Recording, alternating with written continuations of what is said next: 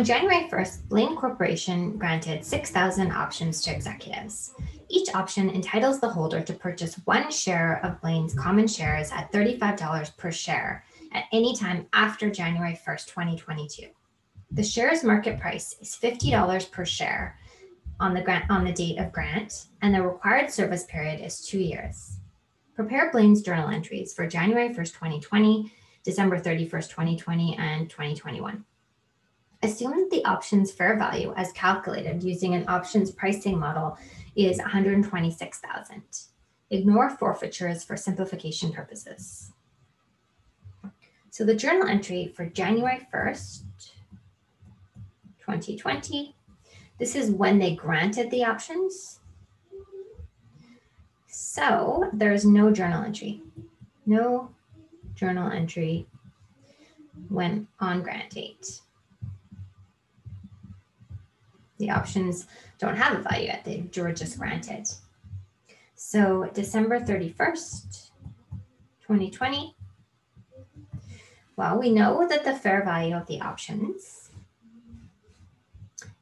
fair value as calculated using an options pricing model is $126,000. And we know that the required service period is 2 years. Right here.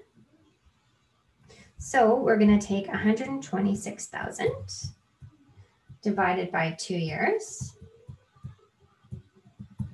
is going to give us $63,000 per year. So we're going to record debit, compensation expense,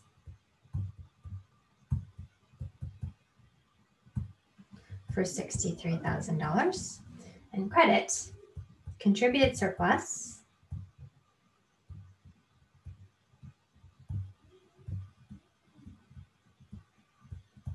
stock options.